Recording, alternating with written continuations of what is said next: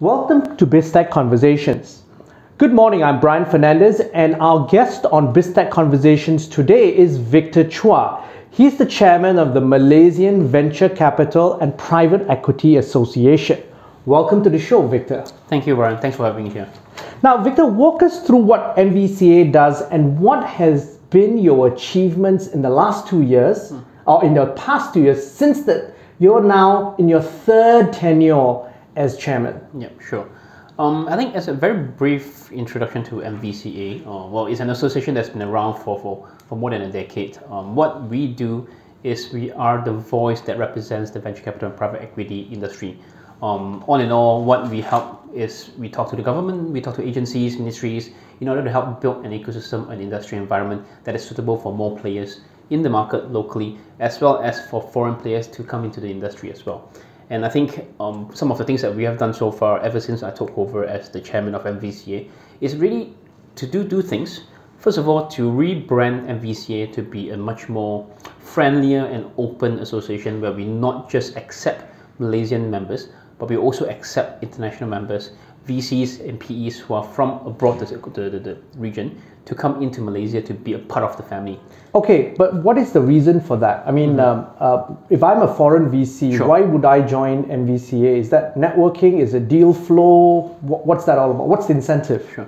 I think in the past, people kind of overlooked Malaysia because you have Singapore, which is a very good capital market. At the same time, Indonesia is a huge market that there's a lot of PE funds and VC funds who actually invested into Indonesia. Just like Vin Capital, my VC, we invested quite a bit of money into Indonesia as well. But over time, Malaysia has proven to be a resilient enough market for deal flow. At the same time, there's more and more LPs who are interested to look at international opportunities as well. If you look at VC and PE, these are asset classes that used to be very country specific. But given the current climate, given the current industry environment, Southeast Asia is becoming more and more integrated. There's a convergence amongst the economies within Southeast Asia, and that's why Malaysia is in the center of a lot of things, because of the fact that Malaysians are very versatile and we are adaptable enough to be able to survive in any kind of environment. So Malaysia is becoming more interesting for international players, and which is why there's a lot more investments coming into Malaysia, and hence it makes sense for them to be a part of MVCA as well. Give me an example of funds that, foreign funds that have been active in the Malaysian market. KK Fund from Japan comes to mind as an example. Could you share some more examples? Sure. I think from the local ecosystem itself, like we have MAVCAP as a member in MVCA, they have been very crucial in bringing in a lot of the foreign support, foreign investors to come and set up base in Malaysia as well. For example, we have 500 Startups. Obviously, we have Kylie, who's a Malaysian in 500 Startups. But then again, for 500 Startups to be interested to set up base, to invest into Malaysia, to talk to local stakeholders, that's really an achievement. And this was brought in by MAVCAP, who's our member. And that's been about 6 or 7 years ago. Yes, exactly. They have done a couple of funds already. They have Southeast Asia specific funds as well, and that's been tremendous. Because of that, Malaysia is getting a lot more limelight, because, you know, of all places, 500 Startup decided to choose Malaysia as the starting point for Southeast Asia. So I suppose that gave, because of 500 Startups and who they are, that gave Malaysia visibility to the Silicon Valley. Exactly. Yeah. I mean, in the past, Malaysia used to be one of the top economies in terms of, you know, getting into tech and into manufacturing, and we kind of slacked along the way. I think it's kind of an effect of being complacent. But coming out from what happened in the financial crisis earlier on, I think people are starting to realize that, look, you got to move on, you got to innovate, otherwise you're going to be thrown at the back of the truck and nothing's going to happen. So with that exposure, we open up our Malaysian ecosystem to the Valley ecosystem. At the same time, welcoming in more other funds, like, for example, Gobi, which I was a part of, to set up shop in Malaysia as a HQ as well. That opened up the Chinese ecosystem into Malaysia. And the fact that even local VC funds are able to fundraise from foreign LPs, that shows that I think the Malaysian crowd is actually getting much more attention right now. And what is your direction in your third tenure as MVCA chairman? Yeah. What are the key objectives that you're looking for to achieve? Sure. Rebranding, restructuring, I think re-strategizing and repositioning MVCA has always been my key focus. Okay. And I don't think of it as an overnight job, because it's not easy to build a brand. It's not easy to build content. which I believe you totally get it, given that you're coming from a media background. So for me, as this is my third tenure, the moving forward goal is to really see how we can create more IP, intellectual property or knowledge capital that can be of use for members and for the ecosystem. One of the other thing that we have done so far is to create a periodical session, workshops, where we actually encourage, or we actually got VCs, lawyers, tech agents, whoever it is, to come in to provide content or knowledge to our members, as well as people who are interested in the VC and PE industry. So what it means is that we could be doing workshops, we could be doing training or panel sessions in order to help enhance the knowledge base of our local Malaysian entrepreneurs and investors as well. So that's the other part where it was not done in the earlier days. Yes, we did our annual workshops to provide hands-on training to all the members, but that is not enough. We need to empower the entrepreneurs as well, because without the deal flow, without good quality deal flow, who is able to talk to investors effectively, investors are going to find it hard to find good deals to invest into, and it's a vicious cycle. You don't have deals, you can't invest, then you can't have LPs. So we need to create a market where everyone is knowledgeable enough to talk the same lingo. And I'm going to come back to that later in the interview, and we'll talk about the various stakeholders like Magic and also MDEC, and how they play the role. The government plays a very key role in the ecosystem. Yep. But before that, could you just give us an overview of the funding landscape today? Sure. Because obviously in the last 24 months, we've had several iterations and drastic seismic shifts in terms of how the ecosystem has evolved. Like it or not, Malaysia is a part of the global landscape. As much as we would like to think that Malaysia is independent enough to survive and grow on our own, that's not the truth.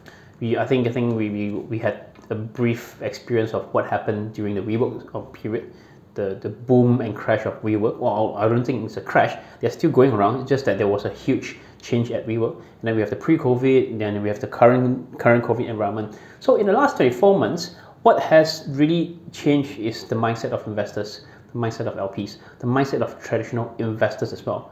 Okay, and, so let's walk that through, and then let's drill down a little bit closer.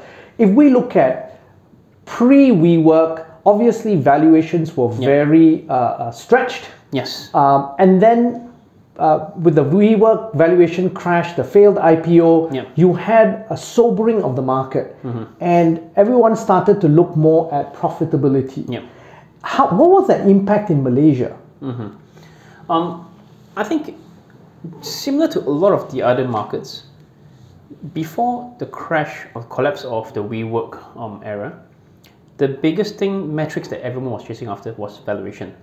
And that comes at a price of sometimes really neglecting the fundamentals of the investees. Meaning, you want companies who are able to fundraise multiple rounds, but you kind of put less weightage on the ability of the founders in running the business. So that was, I think, I wouldn't say a mistake, but that was the trend that everyone was going after. Because it was a growth at all costs kind of model, right? Exactly. Money was being thrown at startups because of the fact that if you're a high-profile startup, it's much easier for you to raise money. So everyone wants to be as high-profile as possible. They want to be the next WeWork. They want to be the next Airbnb, etc., etc. So that was really the mindset. But right after you talk about sobering, I think that was a good lesson for every investor, because if pre-WeWork, it was about valuation. It was about spray and pray. You are kind of trying to invest into everything to hope that one of them can be the next big thing. But post WeWork, it was really about zooming into what you mentioned, profitability. But I guess profitability is a very controversial term, because as a startup, if you're always profitable, yes, it could be good, but then again, you are actually sacrificing your growth as well. So what investors were looking for after that, obviously profitability is one of the things, but it's more about sustainability.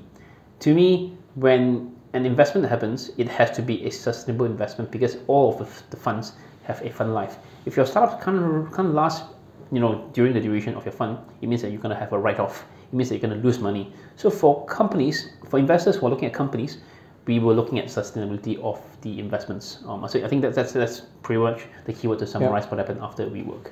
And then now, with the COVID crisis, post-COVID, funding winter has set in, perhaps?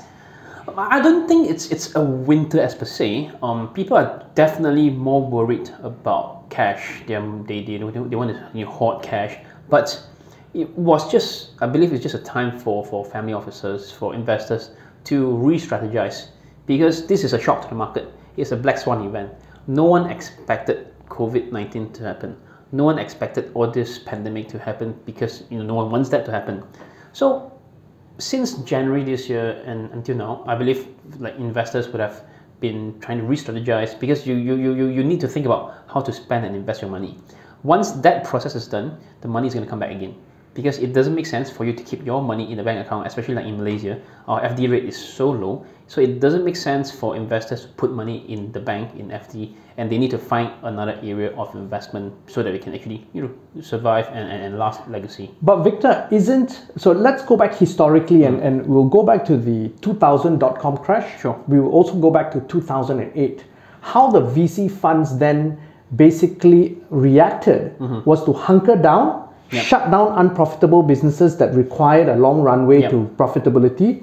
Then what they did was they doubled down or nursed some of those companies that they had in their portfolio to ensure they had sufficient runway to be successful when times have turned. Is that what you're seeing today? Yes. As soon as pandemic happened, actually all of the VCs were doing the same thing. VCs, PE, they were going back to their companies. If they're on the board, they're going to be more hands-on to try to make sure that their portfolio companies would have enough runway, at least to last for the next 9 to 12 months. That's a very natural and prudent way of managing the portfolio. But if you zoom into VC funds especially, you will notice that actually not many of them has been really affected by the pandemic. Okay, because they've done fundraising much earlier. They've got dry powder that they're holding on to. Yes, but that's just one of the reasons. Okay. The other reason is because of the fact that VCs has been focusing a lot on digital companies as well as tech companies. These are guys that are currently on demand. You're starting to see Petronas using more and more startups. You're starting to see a lot more traditional businesses trying to integrate and work with tech companies, because they know that the only way to go is to go digital, is to go tech. And if you can't reach out to your audiences physically, the best way is to go online. And I think that is also one of the reasons why most of the VCs in town are still, I would say we are totally complacent about things, but compared to the dot-com boom, the bust and everything, right now it seems like a better timing for VCs, because the pandemic reminds everyone that if you're not innovating, you're destined to doom. So with that, VCs are doing what we can, but at the same time, we are actually enjoying the fruits of investing into the tech companies. Yeah, and of course at lower valuations as well. Exactly. This is the best time to shop. Yeah, so the thing is, coming back to that, if we look at the whole funding stages, Malaysia, one of the key challenges has been we've seemed to have enough money at pre-seed, seed and Series A, but Series B and C, many Malaysian startups basically had to go to Singapore or other markets, get money from overseas. Yeah. What scenario do you see panning out over the next 12 to 24 months? Is there enough money at that early stages to fund, be it angel deals, be it Cradle, be it MDEC? Yeah. Is there enough to fund the next lot of innovative companies, or have the angel investors all said, okay, we're going to sit down and wait for a while? Yeah, I think that's a very good question, because funding gap has always been a topic that governments, ecosystems, industries has been talking about. Yes, at one point there was an argument that there's not enough Series B and C funds going out, and that is, that was the topic back then. But now there's more and more growth stage funds, the Bs and Cs and Ds funds out there, because even the PE funds are coming up with their own growth funds as well. You have the likes of TPG, they have the team in Singapore looking at deals as well. We have been in contact with them for multiple times because of the fact that they're looking for early stage deals. And if you zoom down to early stage, you're talking about the seed, Series A, even pre-seed as well. I do believe that there's a need for more funding, because I generally rank countries by the stage of the majority of the startups. in Malaysia, we are still pretty much a seed and Series A country because there's just not that many Series B companies out there that are looking for funding. The bigger ones you could be talking about, Fave or Carsome, which we invested. But beyond those guys, a select group of companies out there, there's pretty much not enough Series B companies because there is also not enough early stage funding to actually support all these companies to hit that stage. It's almost like, you need to have the whole value chain. If there's not enough early stage fundings, you won't have enough deal flow. Yeah, and you won't have exactly, because yes, it's domino a stage, effect. Domino effect. Yes. So I think we need to pay more attention to early stage funding because these are going to be the funnel for the growth funds that has already raised funding. If you talk about growth funds, there's multiples looking at Malaysia as well. Gobi has a growth fund. They're looking for deal flow as well. But at the same time, there's a lot of opportunity to invest at early stage because this is the best time to start a startup, to start a company to actually work with the traditional businesses. Back then, it will be very difficult for you to get a contract with UAM, for example. But now, it's going to be much easier to work with all those traditional guys because they know that they don't know much about tech. And in order for them to actually innovate, to actually spin out a new solution, they need to work with the entrepreneurs to know what they're doing.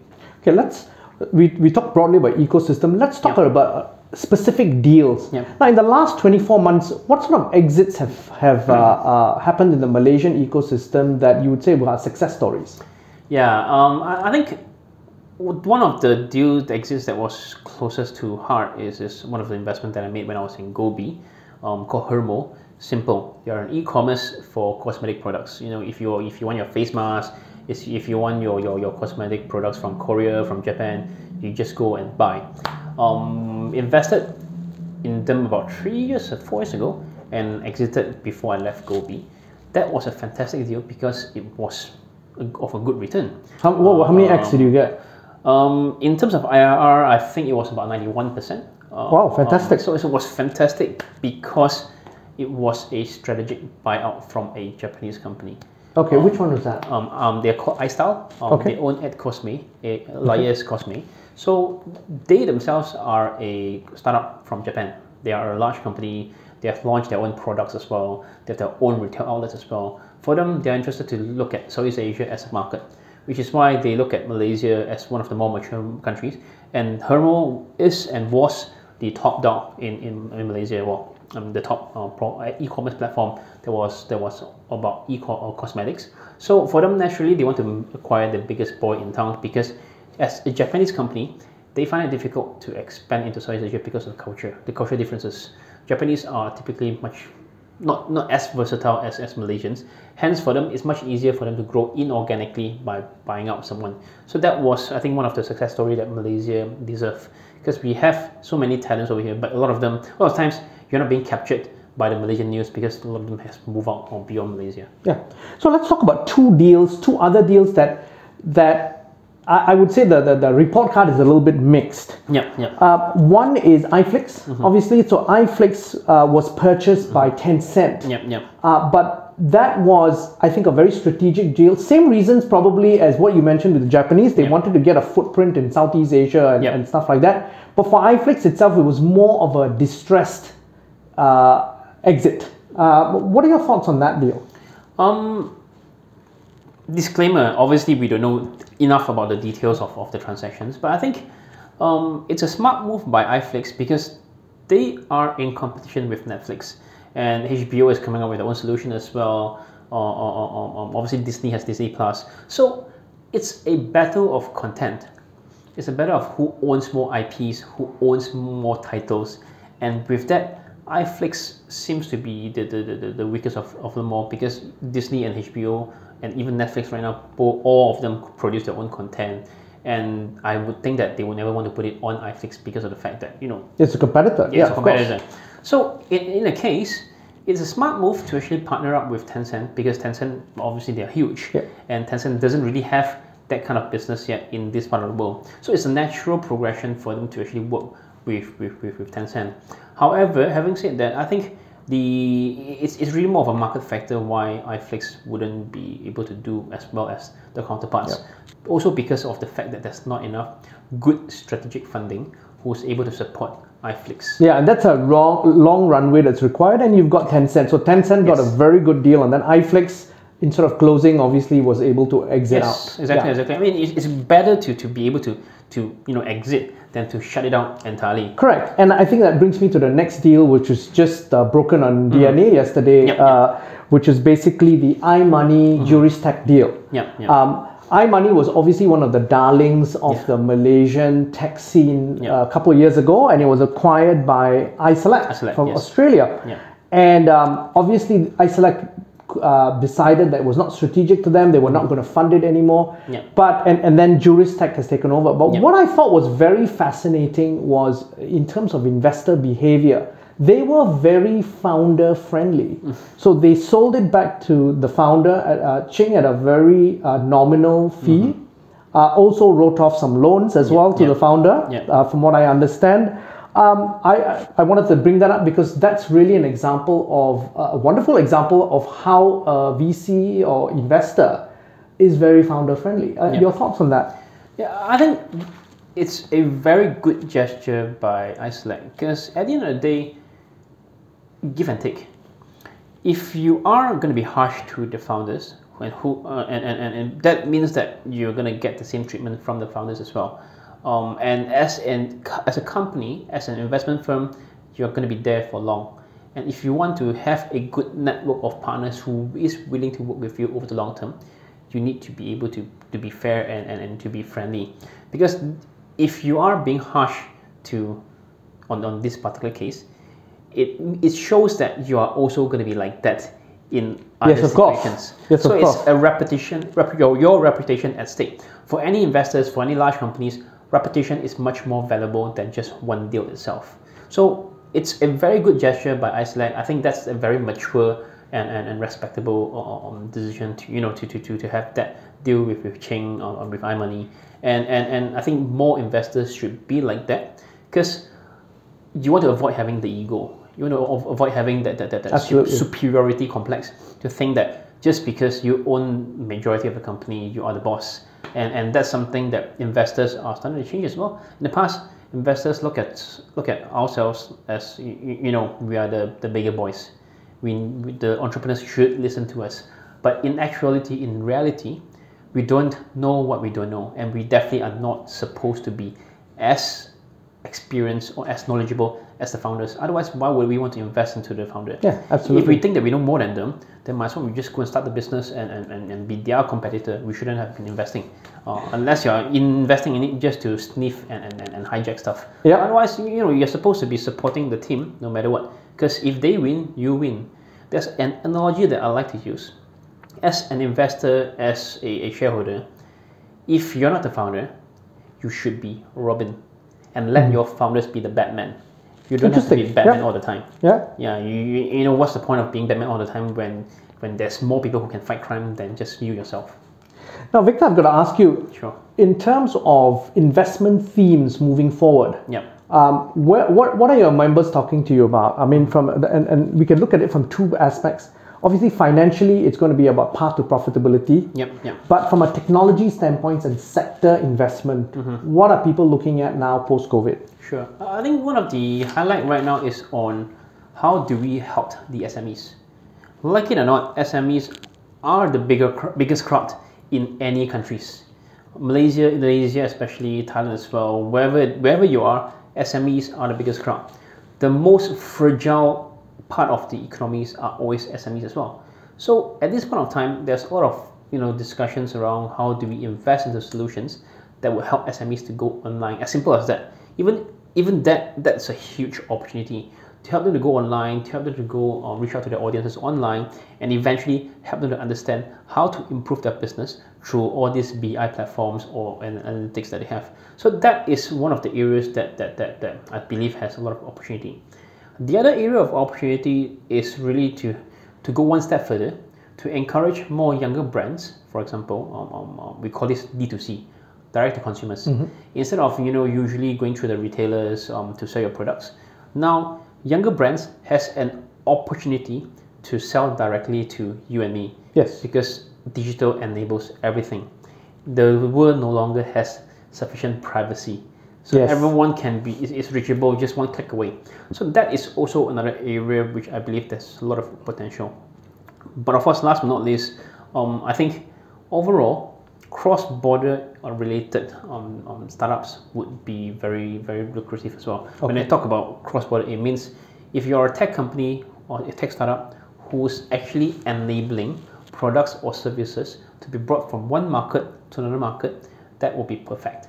Because at this point of time, you can't move around, you can't cross the border. The borders are all closed. So it's a logistics space. Supply chain. I mean, in general, supply chain. Which is why we invested quite a bit of supply chain distribution services, because that's how actually you make any economy run. If there's any economy that's not functioning well, chances are it's because of the supply chain that's not perfect enough. Now the government has, let's move on to the government and its role in the ecosystem. Yep. Malaysia, we are quite blessed. The government has spent a lot of money. Yep. Basically, the key stakeholders are the likes of Magic, MDEC, of course, Cradle really has been pivotal in that successfully building up the ecosystem. We've got a good angel network by MBAN, and also the Securities Commission. Now, in terms of the legislative processes, having ECF and P2P funding taking off in a very big way in Malaysia. What's MVCA's view on the government's role moving forward? What could they do more? Sure. What have they done right? What have they done wrong? Sure. I think the government has done very well in terms of catalyzing the market. Like what you mentioned about ECFs, P2Ps, fantastic, because it opens up the market to a lot more players. And at the same time, when you do that, more people will have hands-on experience. It means that there will be knowledge that will be accumulated and that can be passed on when there's more and more participants. So that's been done very well, and I think that should be done even more in the future. Because if government stops catalyzing the market, it means that the private sectors would think twice. Should I be the scapegoat? Should I be the guinea pig who experiment new products that's not been proven or not done by the government yet? So the government should do more of that. However, I think one of the downside, or I guess one of the things that the government hasn't really been doing or done well enough, is to empower the local VC players, for example. Why do I say that? Because it's kind of like in our DNA that we always think that foreign brands are better. And what that means is that a lot of the institutional funds, for example, they would prefer to invest into overseas VCs or overseas PE funds. They don't really have much of a focus for local VC or PE funds, because it's always a stereotype that foreigners are much better than the local guys. But what we are trying to prove from MVCA's base, and at least from my own firm as well, is to show that even local players could do as good as a job as the foreigners who are actually coming into the Malaysian ecosystem. And I think that's the part where the government has overlooked. There's too much attention of bringing more foreign brands into the country, but there's not enough attention in building up local VCs who has been doing a great job in the past. Which means local VCs tend to have smaller funds. Local VCs tend to have smaller outfit because of the fact that they don't get the local support. Imagine a Malaysian VC going out to the US to raise funds. And the US guys will look at the current existing investors that the VC has. And if there's no funds from Malaysia, I don't think the VCs, the LPs from the US would want to invest into that fund. So I think that I hope you get what I mean. Yes. Local government should support the local VCs even more. No, and also it's about risk diversification, because essentially now for most Malaysian VCs, it's single country risk. Everything is invested in Malaysia itself. So there's not only there could be sectorial diversification locally, but there's no geographical diversification. So that's a very, very risky proposition. But most of the VCs in Malaysia have already diversified, unless you're talking about specific funds that are done up by government, by corporates. But like, for example, for us, we invest Southeast Asia. So that's your Vin Capital, your personal company. Yes, not just us. Like if you talk about, for example, RHL, the local family office, they do regional deals as well. If you talk about T Capital or Interest, they are Malaysian, but that's mainly because of the mandate that they were being restricted by their LPs. But otherwise, there's a lot of VCs in Malaysia who are actually investing regionally as well. Actually, let's pivot to the PE space, where that happens a lot more, and your members in that space as well. And an example that comes to mind is basically Cradle Capital, which from Fund 1 has invested basically in 3 markets. It was Malaysia, Indonesia, and India. Yes. You know, what are your members in the PE space currently looking at? What sort of opportunities do they see in the next 24 months? Sure. I think a lot of them are still trying to hunker down on focusing on the Malaysian market, because Malaysia probably has one of the more mature PE environment compared to Indonesia, compared to Vietnam. So there's a lot of good PE funds. That's why there's a lot of good PE funds who are based out of Malaysia as well. You have the likes of Cradle, of course. You also have Nevis. As much as the top guys are foreigners, but they have been in Malaysia for they've been long donkey's years. Exactly. And they've been very successful. Exactly. They've done their QSR. They've done a lot of good deals as well. So with that, it shows that Malaysia is definitely a very lucrative PE market, and that's why you see a lot of PE funds who wants to focus on the Malaysian ecosystem, because it's more mature. Legislatively speaking, the law here is able to protect the investors. Compared to if you go into Indonesia, there's going to be a lot more nuances that you have to deal with. Hence, it makes it easier for PE guys to focus on Malaysia. But I guess Brahma Cradle is a very different kind of PE fund. And plus, because of his experience, he's able to get Indonesian and India deal as well. So it's really up to the partners, the GPs, who depending on what strength they have, and that's why they want to have that kind of exposure. Now, Victor, your personal company itself, Vin Capital, you've invested in Carsome. What was the reason behind that, and how's that investment doing? In short, they're doing very well. They are one of the company that we worry the least, because they are the most mature one amongst the portfolio companies we have. I actually invested in Carsome when I was in Gobi, my previous employment, and I was on the board as well. So I know the company pretty well. Then when I left Gobi to start Vin Capital, it was a no-brainer, because I know how well Carsome was growing, and they have the right product market fit where it could be scaled across the region. And truth to be told, they're now in 4 countries: Malaysia, Thailand, Singapore, and Indonesia. And all of their country exposure has been growing tremendously as well. Even during the COVID period? Of course, because at the end of the day, Carsome is an online to offline in a way, because they have the physical outfit to help to certify your cars, to actually help inspect your cars. So obviously during the COVID, the lockdowns, it was bad, but it only took them 2 months after MCO, for example in Malaysia, 2 months after that to have close to 100% recovery. And obviously, I'm not too sure whether this can go public, but July was the best month ever for the company since the inception. And what was the driver for that? I mean, there's probably a few explanation around that. One of the most obvious one is that people are avoiding public transportation because they're worried about social distancing. They're worried about being in the public. So there's more and more demand for used cars, and because Carsome is really all about used cars, that's why people are buying more used cars, especially those who can't afford new cars. They want to get the used car from Carsome. So that's where we see a lot more transactions happening, and that's why it helped boosted the growth for Carsome and the recovery of Carsome as well. And because of all the data that we've seen, that's why Carsome launched their new product line as well. In the past, as a consumer, as a used car owner, I'm just selling it through Carsome. Carsome will pass the vehicles on to the dealers. But now, by partnering with the dealers, we are actually doing e-commerce for cars as well. What it means is that instead of just selling my cars, I could also buy a used car from Carsome, and Carsome will deliver it to my doorstep.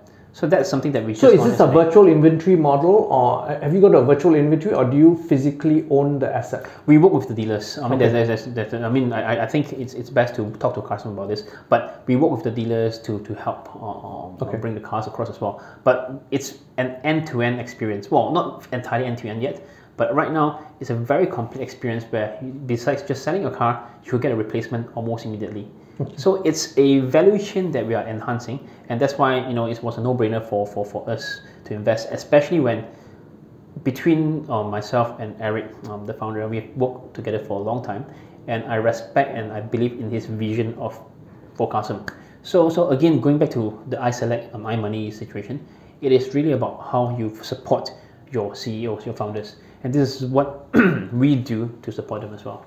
Victor, final words is your thoughts as chairman of MVCA. Yeah, I hope the Malaysian ecosystem can grow even larger, because if you compare us to Singapore, we are 6 times bigger in terms of population, but they have maybe 5 or 6 times or even more than that in terms of number of VCs, number of PEs operating in Singapore relative to Malaysia. So my hope going forward, and we will do so from MVCA as well, is to create more platforms for VCs, for new VCs, for new professionals who want to come out to launch their fund, whether they want to invest into early stage, growth stage, or PE stage, to actually set up their base in Malaysia. And I think as much as we like what we are seeing from what the government is doing, we believe there's more that needs to be done in order to grow the local guys. Hence, we are always open for collaboration, and I think collaboration is probably the keyword for success moving forward. So that's from me. Victor, it's been a pleasure having you on BizTech Conversations. We've been speaking to Victor Chua, Chairman of the Malaysian Venture Capital and Private Equity Association. I'm Brian Fernandez on BizTech Conversations. Please check us out on www.biztech.asia to have more business and technology conversations.